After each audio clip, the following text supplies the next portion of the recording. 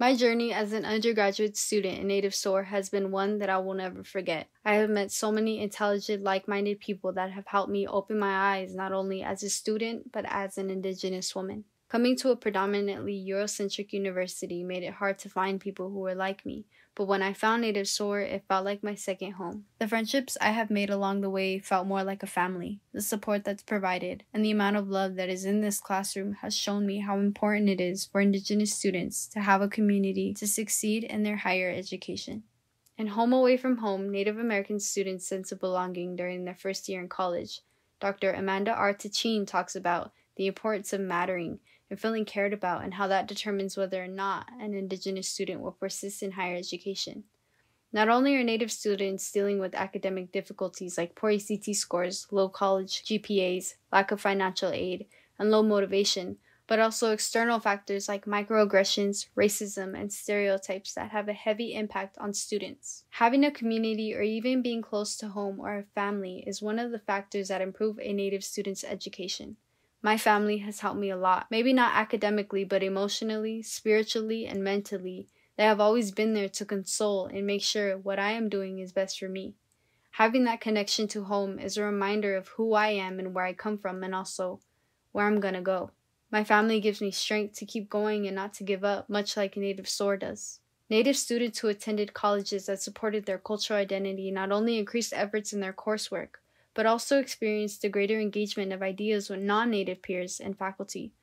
Overall, Native students on NNCU provide an environment where students can claim higher education as an Indigenous space. Throughout my whole life, I have always wanted to help my community in some way and be a resource for those who did not have any.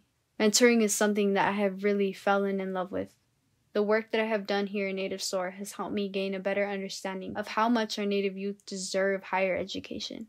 In Indigenous Knowledge Realized College-Going American Indian, Christine Nelson and Natalie Youngbull highlight the importance of having a mentor. They talk about the impact they have on younger Native students by focusing on main points of having a sense of power, a sense of community, and a sense of relationship. Mentoring my own Native community has given me a sense of purpose. I feel fulfilled knowing that I can help the next generation and empower them to be successful in their lifetime with the guidance we offer. We show them the power they hold just by pursuing higher education, and that if another Indigenous person can do it, they can do it too.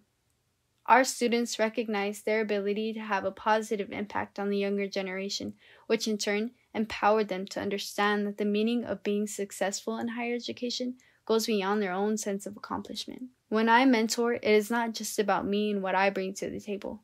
It's the audience. It's the community that brings the story together.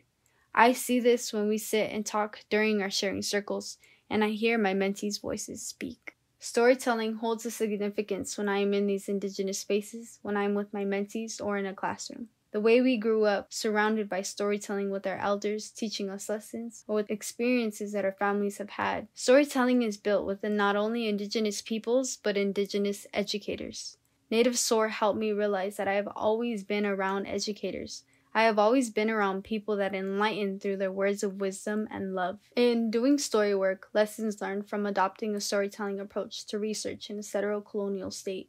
Dr. Mark Coley goes into depth about how storytelling creates a connection between the storyteller and the audience. Julie Cruikshank, powerful enough form to turn secondhand experience. Julie Cruikshank argues that storytelling from the mouth of a gifted teller to the ears of a good listener is a powerful enough form to turn secondhand experiences into first-hand events. Leslie Marmon Silko testifies to this power in saying, "We sometimes say the moment is alive again within us." In that sense, storytelling doesn't only recall the past, it reanimates it. Storytelling provides listeners with the ability to re-experience and indulge in what's being said. And as an Indigenous woman, this is important. Storytelling helps me with honoring my culture, my ancestors, and the land, giving me an understanding and being able to give guidance in a different, more intimate way. Native Soar has been such a big part of my freshman year here at the university. I have learned so much being in the classroom in my mentoring sessions. Mentoring showed me that perfection is not always the way to teach a good, involved class. It is not about whether you think your slideshow is well put together.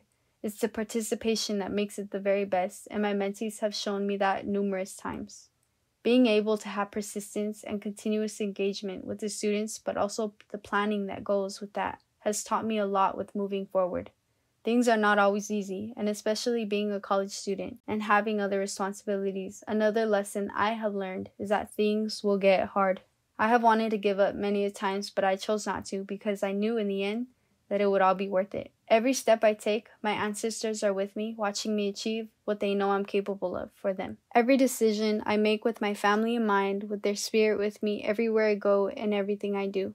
I thank Native Soar for helping me on my journey of finding more about myself. I am grateful for the instructors who welcome me with open arms and my mentees for allowing me to guide them. Thank you, Native Soar.